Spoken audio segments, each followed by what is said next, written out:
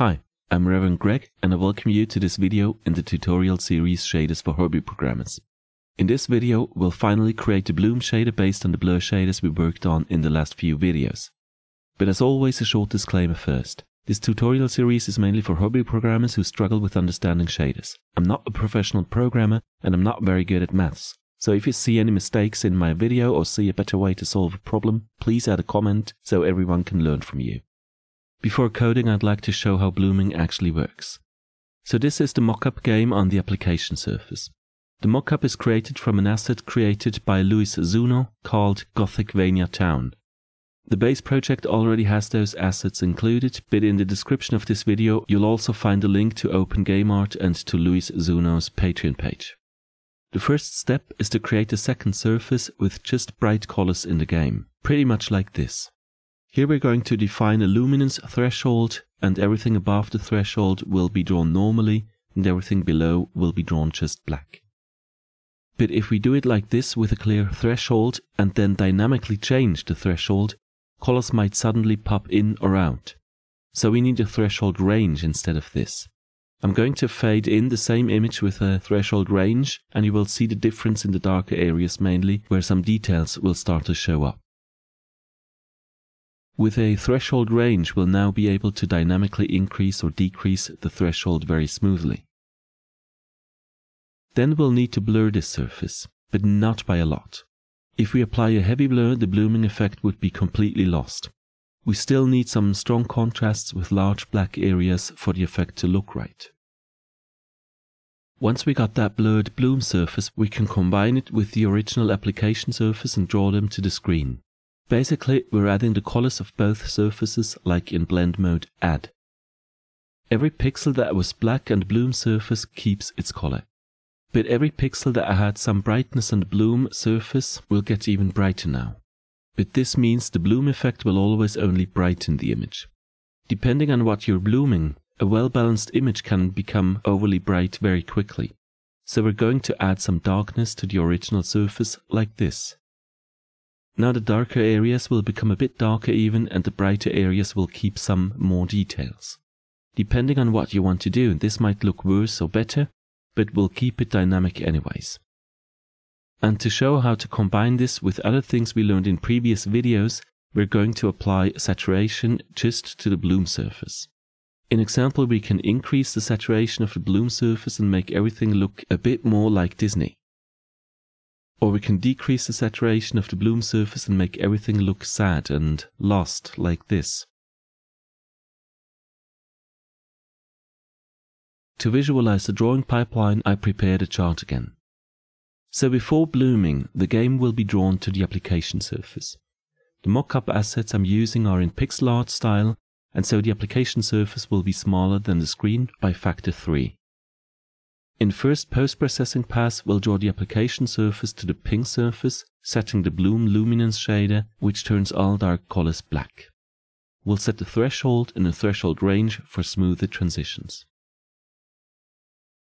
Then we'll do a blur pass to the Pong surface.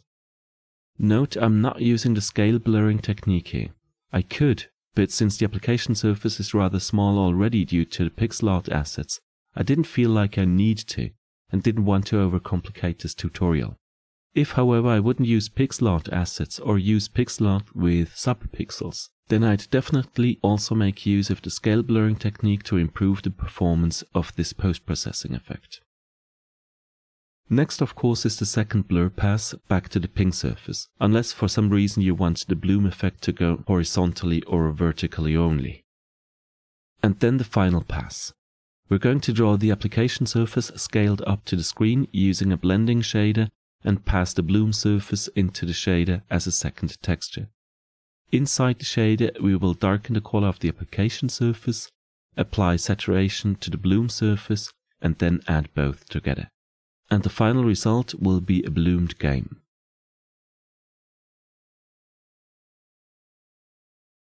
But now let's finally switch to GameMaker Studio and make this happen.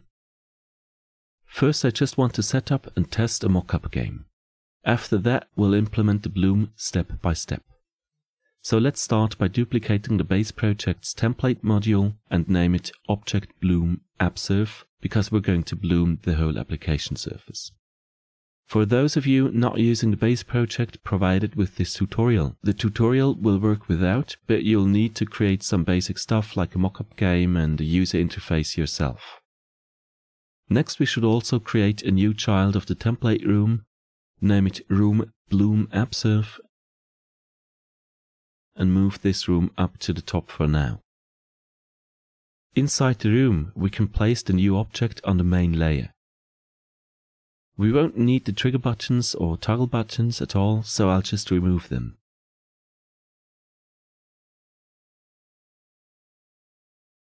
I already know we're going to need 7 sliders, so I'll just duplicate the last slider twice. Now I'm grouping them so we'll get 2, 2 and 3 sliders. We won't need the automation button of the sliders, so I'll just stretch the sliders to fill the width of the GUI area and place a kill modifier across the area where the automation buttons would appear. Actually, for now, let's just stretch another kill modifier to cover all sliders, and we'll get them back in whenever we need some. Now let's open the new object.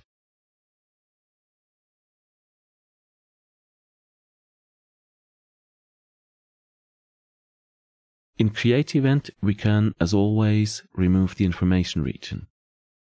And we won't need the resize region, so let's remove that as well. In the title region, again as always, I set the title and info text.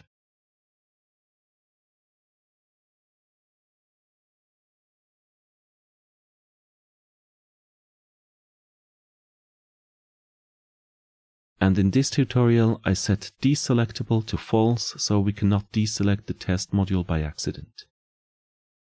In the mockup region, we can delete everything except the script to create the low-res Gothicvania town mockup. With this script, we can quickly test shaders in a mockup environment. It creates several parallax scrolling layers, plus a fake moonwalking player object, and it resizes view and application surface to 1/3 of the window size because the game art assets are pixel art. All those layers will be automatically drawn to the application surface in the normal draw event, so we can then pass the application surface for post-processing in any later event. The last things we need to do inside the Create event for now is removing the module sprite of the base project, since we're not applying the shader to the module but to the application surface. And for the same reason, we don't want the program to automatically draw the application surface after the normal draw events. We want to draw it in post-processing by our bloom shader. So let's turn off the automatic drawing by calling the function application surface draw enable is false. Now we won't need a step event for this. The module template's step event is just changing mockups, but we'll stick to the mockup already set up in Create event, so we can completely remove the step event here. In draw event, we can remove the module drawing of the base project, since we're only using one module in this room, so let's remove script draw module. And since we're doing a post-processing shader, we won't draw the bloom effect in draw event, so let's cut the code here and just leave a comment to not draw the object's sprite. To draw the application surface, we'll need the post draw or any draw GUI event. As usually, I'm picking draw GUI begin, so let's create that event and paste the code we cut from the draw event. And since we already disabled the automatic drawing of the application surface, let's just draw that surface in here now. We'll also need a cleanup event to re-enable the automatic drawing of the application surface so we won't mess up other test rooms. So let's create that event and call application surface draw enable is true. Now we can run this for the first time to see if our mockup game is working. As you can see, the mockup is running, but since we picked the low-res mockup, the application surface is too small to fill the GUI layer. So let's fix that by drawing the application surface stretched to fit the GUI. In Create event, just before application surface draw enable, we set up some instance variables to grab the GUI size. And in draw GUI begin event, we can now use these variables to draw the surface stretched. If we run this again, the application surface will now stretch across the GUI layer. Now for the next step. As I have shown in the introduction, we'll need a second surface with only the bright colors of the game. So we need to copy the application surface onto another surface and do that with a shader that only draws everything that is brighter than a certain threshold. Let's start with writing the shader. First we'll need to create a new shader and I'll call it Shader Bloom Filter Luminance. The vertex shader will just stay a pass-through shader so we can close it. And inside the fragment shader I'll split the GLFrag color line as I always do. As seen in the introduction, every pixel below a certain threshold needs to be black, so we need to get the luminance of the current fragment. And that's something we did several times in other videos before by getting the dot product of the RGB vector and the NTSC conversion vector. If you don't know what this line does, check out the 5th video in the playlist, which is explaining gamma, brightness, contrast and saturation. To separate the colors below the threshold, we can use the step function and create a mix weight. If the luminance is lower than the threshold, step will return 0, else step will return 1. This means we'll need a uniform for the threshold. Uniform float bloom threshold. But I'd actually rather have a threshold range instead, because as mentioned, if we dynamically animate the threshold, then colors will pop in or out very suddenly. So we can't use the step function for this. We'll have to use smooth step instead. Value 1 still is the threshold, value 2 is the threshold plus the threshold range, and the value to compare to still is the luminance of the fragment. If you need a reminder of how smooth step works, this function was introduced in the 6th video in the playlist, which was the video on duotoning. So now we got a weight. If the luminance is below the threshold, the weight is 0. If the luminance is above the threshold plus the threshold range, the weight is 1. And in between, the weight is smooth stepped from 0 to 1. Now of course we'll also need the uniform for the threshold range, uniform float bloom range. This weight we can now use to mix black with the fragment's color. So we're mixing black and the base color by the mix amount of weight. The mix function shouldn't be hard to understand, but if you struggle with it, just check out the video on gamma, brightness, contrast and saturation mentioned earlier. That's it for the shader. We can now turn dark colors to black and leave the bright colors in. Back in Create event, we'll need to set up the shader and its 2 uniforms. We'll set an instance variable for shader ID and the uniform handles uBloom threshold and uBloom range.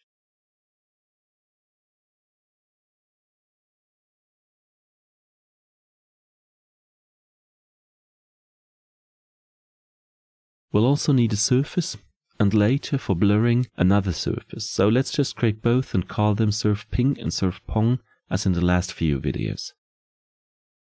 And while to draw the final result we'll use the already created GUI width and GUI height variables, the application surface and the ping pong surfaces will be only a third in width and height. So let's get those dimensions into 2 instance variables as well, application width and application height. Next we're going to create a new region to set up the sliders in the user interface of the base project. For now we'll just need 2 sliders, one for the threshold and one for the threshold range. First let's name 2 sliders with the script slider set caption.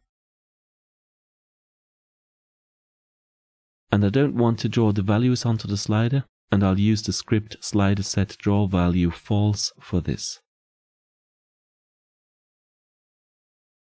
Now we'll need to add 2 sliders to the test room. Since I already arranged them earlier, all I need to do now is squeeze the kill modifier. And since we're going to create the surfaces, we also need to make sure they get freed in the cleanup event.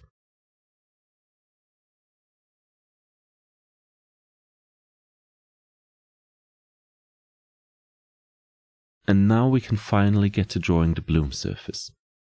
In Draw GUI Begin event, we'll first need to grab the threshold and threshold range from sliders 0 and 1. Then we'll need to create both ping pong surfaces, although we're only using one for now.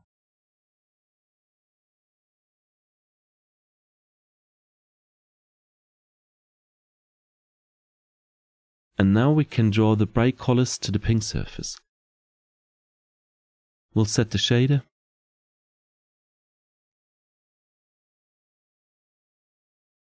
Pass the uniforms. Set the render target to surface ping. Draw the application surface and reset the render target and the shader. Finally, instead of drawing the application surface stretched to the GUI layer, we'll now draw the pink surface so we can see the first step of the bloom effect in action. So let's run this and see what the bloom surface looks for now. First, let's reduce both sliders to 0. Now if we increase the threshold all the way up, we can see how the darker colors turn black very suddenly. Now I'll reduce the threshold to 0 again and increase the range a bit. This will fade out the darker colors more slowly than before. So if we increase the threshold now, the darker colors won't just disappear all of a sudden. They will fade out instead. So this step is working. The next step is blurring the bloom surface. We will use the techniques learned in the last few videos, but since this application surface is rather small already, I won't apply the scale blurring technique. So just a 2-pass blur with linear interpolated samples like we had after video 15C, blur and GPU's linear texture filter of this playlist.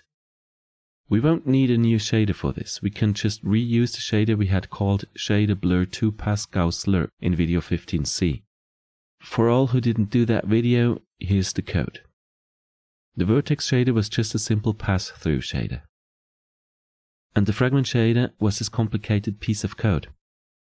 If you'd like to understand how that code works, just watch the blur videos 15A to 15C, I'm not going to explain it here again.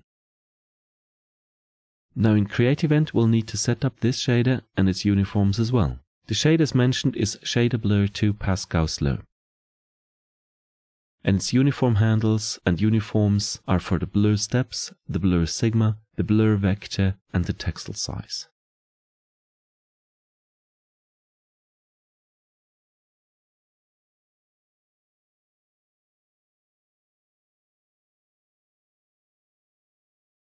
The way I'm setting this up, texel size won't change, so we can calculate it right here. And since we're blurring a surface, texel size is just 1 divided by the surface dimensions. So texel size is 1 divided by application surface size. We'll also need 2 more sliders for the blur size and a blur sigma. So let's set up those 2 sliders as well. And now I'd also like to set up some standard values for those sliders. The slider values range from 0 to 1. The first slider will be blur steps, and I'll just set it to about 1/3 of the slider bar, to 0.35 actually. The second slider is for sigma, and I'll set it to 0.2. The third slider is the threshold, and I'll set it to 0.35 as well. And the fourth slider will be the threshold range, and I'll keep that quite low at 0.1, which looked pretty good to me. Now we'll need to add 2 more sliders in the room. So let's squeeze that kill modifier a bit more. That done, we can now get back to draw GUI begin event and to drawing the blur. Again, this is nothing new, it's pretty much the same as in video 15C. But since this time I don't need to compare the blur code of our discrete sample shader with the blur code of the interpolated sample shader, I can simplify the code a bit. First we'll need to get the blur steps. We'll grab the value of slider 0 and turn that into integers ranging from 1 to 16. And for the sigma we can grab the value of slider 1, but make sure sigma cannot reach 0. Now since we used sliders 0 and 1 for blurring now, I'll grab the threshold and threshold range from sliders 2 and 3 instead. Now we got everything to draw the second render pass where we draw the bloom information stored on the ping surface blurred horizontally to the pong surface. Let's insert the second pass just before resetting the shader. We won't need to reset the shader before setting a new one. The function shader reset is only needed at the end when we tell GameMaker Studio to use the default shader again. First, since we're blurring with linear interpolated texture samples, we'll need to turn on the GPU's texture filter with the function GPU-set-text-filter. In GameMaker Studio 1, the function is called texture set interpolation. Then we can set the shader and the uniforms, blur steps, sigma, blur vector, and texel size.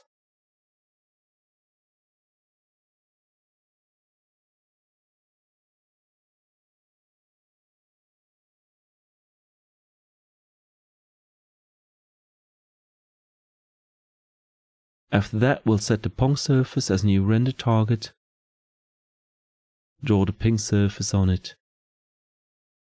and reset the render target.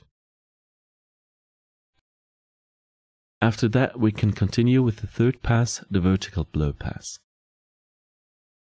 Again, like in the blur videos, we won't need to set a new shader, nor will we need to pass in all the uniforms again. Just the one that changes for the vertical pass, and that's the blur vector. And now we can set the ping surface as render target, draw the Pong surface, and reset the target again. After that, we're done using the GPU's texture filter, and since the mockup is a pixel art game, I'll turn the filter off again. I just ran the program and noticed I made two mistakes in Creative Enter, so we need to fix that. The first is the order in which we define the sizes. Texel width and height depend on the app width and height, and therefore need to be defined after. And the second is a typo where I wrote slider wrong. So if we run this now, we should see the bloom surface as before, except that this time the surface can be blurred.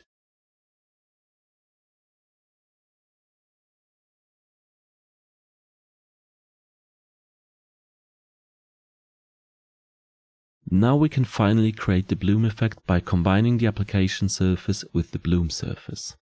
The easiest way to do that would be drawing the application surface first, and then in blend mode add, drawing the bloom surface on top. If we run this, we got our first bloom shader.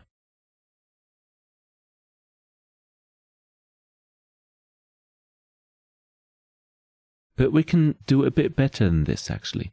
I want to get more control on how the two surfaces are combined, and thus will create a shader to combine the surfaces. I want to add 3 more features. First, I want a slider for the bloom intensity. At the moment we're just adding the bloom surface. We could control intensity by drawing the surface with Draw Surface X and passing in a gray vertex color to reduce intensity. But we could not further increase intensity like that. The second thing that bothers me is that this method is increasing the overall brightness, and I want to be able to reduce the brightness of the unbloomed image to compensate. We could do this without a shader as well by drawing the application surface with the function Draw Surface X and passing in a darker vertex color, so we technically wouldn't need a shader for this. The third point is I want to show how to combine other effects we already learned in earlier videos. In this case, I want to change the saturation of the bloom layer and show how this changes the mood of the bloom.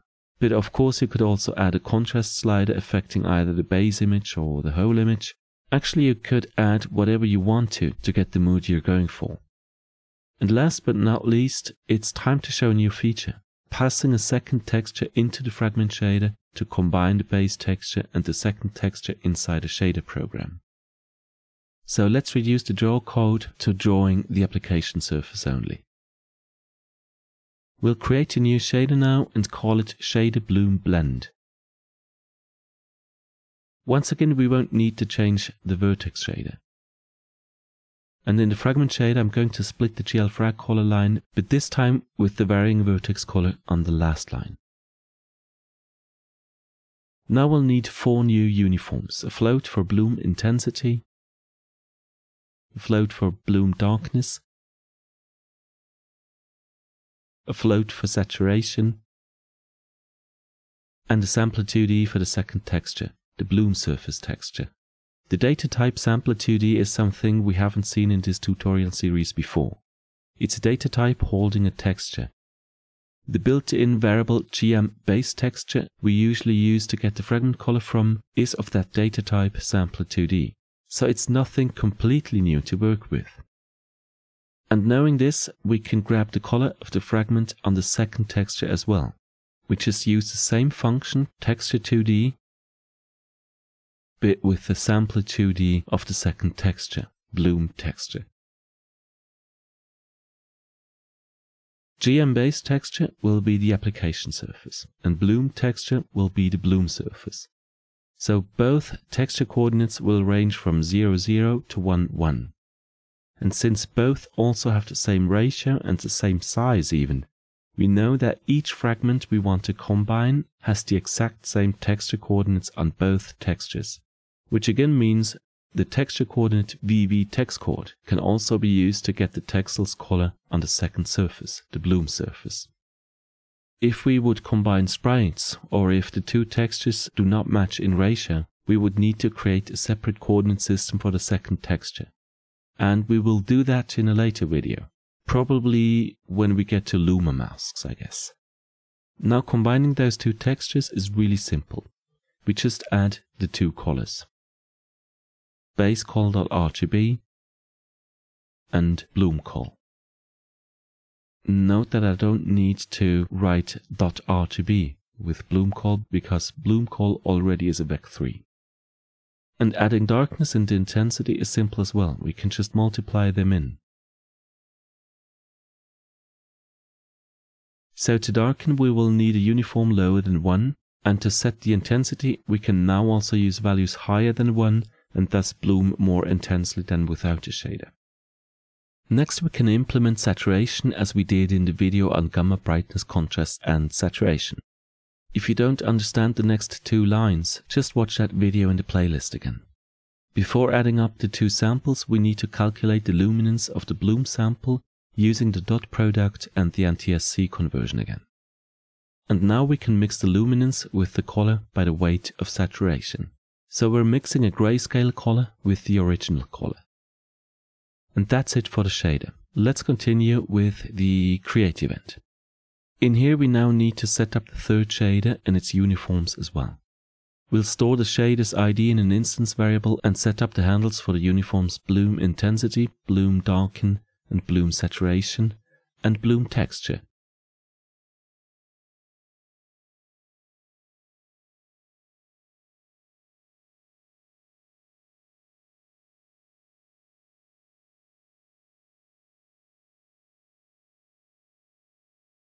Here's the difference to the normal uniforms though. Usually we call the function shaderGetUniform to set up a uniform handle.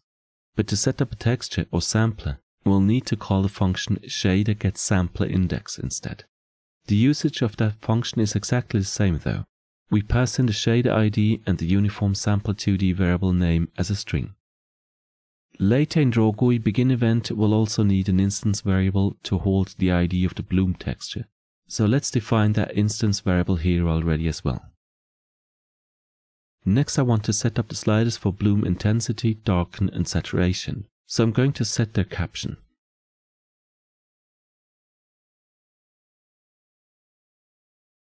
And their default values. As default intensity I'm setting 0.5. In DrawGUI begin I'll multiply the slider value by 2, so in effect we'll have an intensity of 1 here. As default darkening, I'll set 0. In DrawGUI begin event, we'll inverse that value to 1, and since we're using this uniform as multiplier in the base texture fragment, this means we're not darkening with this default value. And as default saturation, I'm setting 0.5, but again in DrawGUI begin, I'll multiply that by 2, so in effect we'll have a saturation value of 1, which means no saturation change at the default value. Now inside the room we'll need to add the last 3 sliders by removing the kill modifier. And in DrawGUI begin event we'll start by grabbing the slider values for intensity, darken and saturation from sliders 4, 5 and 6.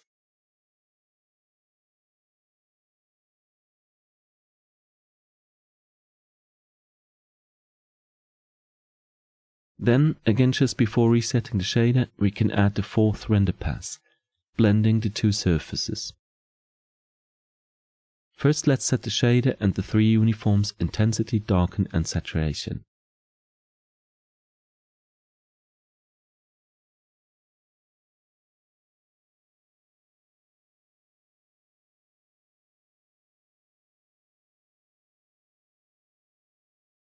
Now we need to pass in the texture to the sampler 2D. To do so, we can use the function textureSetStage and pass in the sampler handle uBloomTexture we created in CreateEvent and the texture ID, but we haven't stored the texture ID yet.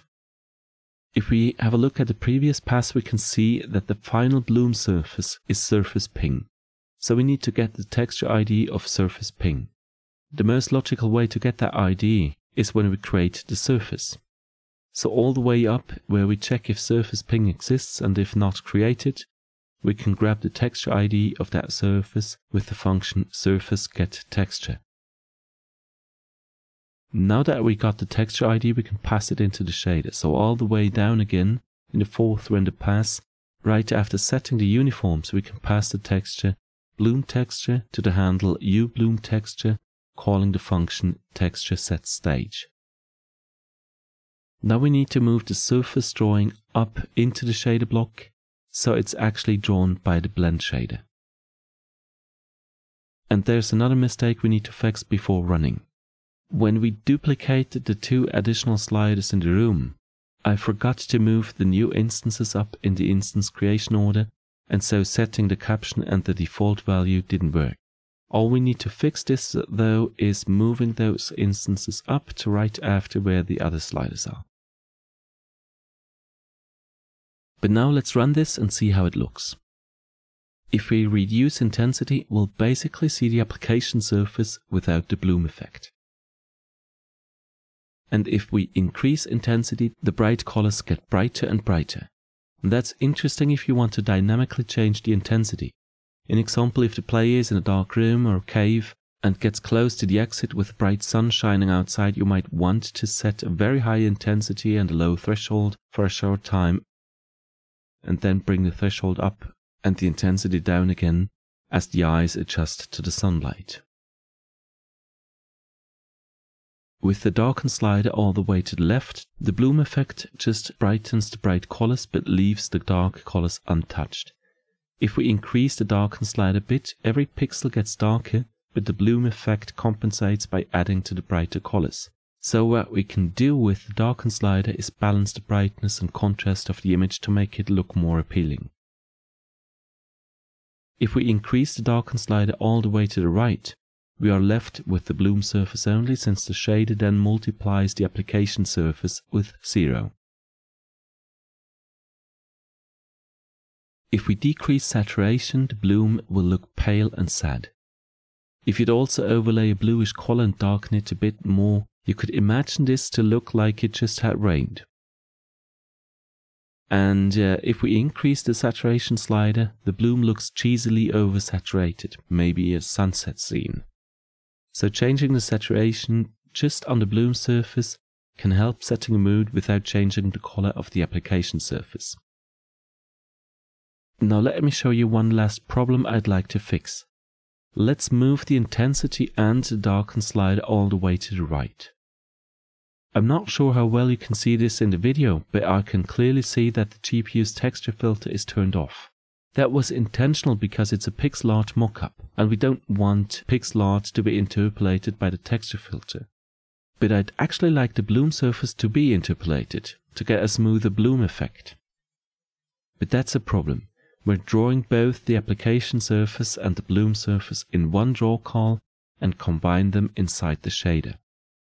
Fortunately, there's a very easy fix. We can actually set the texture filter for each texture sent to the fragment shader. So let's do that final change before ending this tutorial. All we need to do is add one line in the Draw GUI begin event. Usually we set the texture filter on or off using the function GPUSetTextFilter, but that sets the filter for all samplers in the shader. However, we can set the filter for each sampler individually by calling GPUSetTextFilterExt and passing in the handle of the sampler 2D, in this case uBloomTexture. In GameMaker Studio 1 again the function is called differently, it's texture set to interpolation X, but the usage is the same. But just to make absolutely sure that the texture filter is off when we leave this room, I'll set it to false for all samplers in the cleanup event. Now let's run this one last time. We can see the application surface is still not interpolated, so far so good. And if we move both intensity and darken sliders all the way to the right, we can also see the pink surface where the blooming information is actually is interpolated. The blur here is very smooth now, so that worked nicely. So that's it for this tutorial. That's a bloom shade applied to the whole application surface as a post-processing effect. I numbered this video 17A for a reason though. I'd like to add another video on blooming with a code that allows to set the bloom intensity either per object or per layer. I'm not sure yet though because I haven't written the shader yet. I'm also not sure if it's going to be the next video. Really depends on how long it takes to get the code done in a way I'm happy with. I hope you enjoyed this video and learned some new stuff. I for sure learned a few new things while working on this shader and video. Until next time.